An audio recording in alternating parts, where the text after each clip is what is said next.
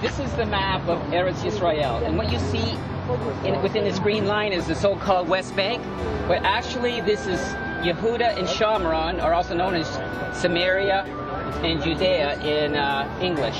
This is the cradle of Jewish civilization, the land where the Jews first began. In fact, when Abraham, our father, first came into the land for the first time, he stopped right where the end of that arrow is, and God spoke to him for the first time and said, "To your descendants I will give this land." A few years later, in the city of Hebron, God reiterated that promise but turned it into an everlasting binding covenant, saying again, "To your descendants I will give this land." And every circumcision, covenant of circumcision, which is called Brit Milah in Hebrew, that is practiced among all Jews is in recognition that one day that we return to this land and that God will fulfill the promise. And our beloved God has fulfilled his promise by bringing us. And now today we have, as the prophet said, God would rebuild us again as at first. Well, we have ancient cities that we read about in the Torah and the Tanakh, like Bet El, Shiloh, Ophrah, Kiryat Arba, Tekoa, and many others. Now they are re-emerging, these ancient communities, on the same location as their ancient counterparts. Even many of them are taking on the same characteristics as their ancient counterpart, as proof that the word of God through Jeremiah said, in which God said, "I return the captivity of Judah and the captivity of Israel, and I will rebuild you again as at first." So just as at first now, and in those days when Abraham settled, other inhabitants were there in the land that troubled him, but nevertheless, he settled there, and the Hebrew nation grew up among people that hated them, and they ended up becoming a flourishing kingdom under King David and King Solomon. And today, we're back in our land. We have one Israel. There's 22 Arab countries, or 21. They want to create a 22nd right here and basically annul the covenant that God made with Abraham. Can't happen, but nevertheless, we're here to keep our land and to stand up for what is we believe in, and that is we believe in what God promised us. Thank you very much. According to present-day international law, this land here, which is the so-called West Bank, actually belongs to the Jewish people. The mandate for Palestine of 1922 was ratified by the League of Nations and fully adopted by the present-day UN. And in it, specifically recognizes this, says, whereas recognition has thereby been given to the historical connection of the Jewish people with Palestine and to the grounds for reconstituting their national home in that country. So here goes. They recognize that there was once a Jewish nation and that they have a right to reconstitute that Jewish nation. And where was that Jewish nation? We know it was centered in Yehuda and Shomron, which is the cradle of Jewish civilization, and East Jerusalem, which was then Jerusalem, was its capital.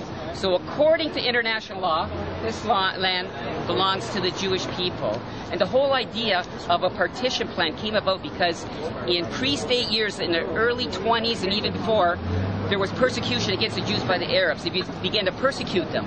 So Britain didn't know what to do, so they said, the only way that we can solve the problem is divide up the land. And so as a consequence, we were delayed in getting ourselves a nation. And as a consequence, when World War II broke out, we had no homeland to flee to. Therefore, it was the Arab violence against us in pre-state years that hindered us getting a state, which contributed to the monumental death toll of the Holocaust. And it's not right that if the people of those Jewish people of blessed memory that perished in the Holocaust who didn't get to settle in their land, that land should be given to those who contributed to their demise by preventing a Jewish state being established when it was promised back in 1922. And Baruch Hashem, we're here now. And there was a commission in Britain and they decided, what should we do? So they did a commission during that year, and during that year violence was throughout all of Yehuda and Shomron against the Jews and all over Israel and everything. And they said, then they concluded that because of that violence, they should partition the land.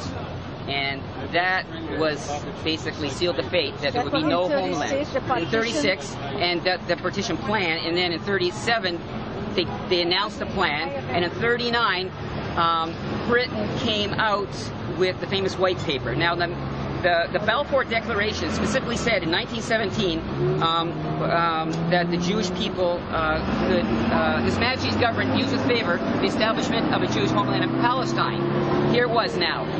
The white paper, May 17th, 1939, and it said, His Majesty government now unequivocally no longer has it part of their desire that there should be a homeland, a Jewish homeland in Palestine. But that so was not a legal paper. That was not a but it was, Britain was mandated according to international law to give us the land. So that statement was an outright violation of international law. So they didn't give us the land. That came out in 36. No, the white paper. The white paper was May 17th, 1939. 3.5 months later, World War II broke out. Within 7 months of the publication of the white paper by the British, there was food rationing through all Britain because of famine, and within 14 months of the publishing of the white paper in which Britain said, the Jewish people will not have a land, the Battle of Britain began, and Germany was carpet bombing London, and the British people now were fighting for all their heart to keep their land from being taken away from them. The people whom they said can't have a land, now Britain was fighting to keep their land. And I view, personally, it's my opinion, that that's a measure for measure, you know, and Baruch Hashem, we have our land now.